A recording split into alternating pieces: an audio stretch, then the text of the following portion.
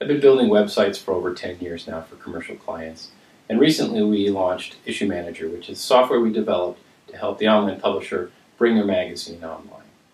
We serve local and regional magazine clients. We've built national publications and university publications, and recently had a very interesting story where a print publisher came and went from 100% print to 100% online, and in their first month, the astounding thing that happened is they gained more new subscribers, digital subscribers, than they lost to print, and that was a really big win.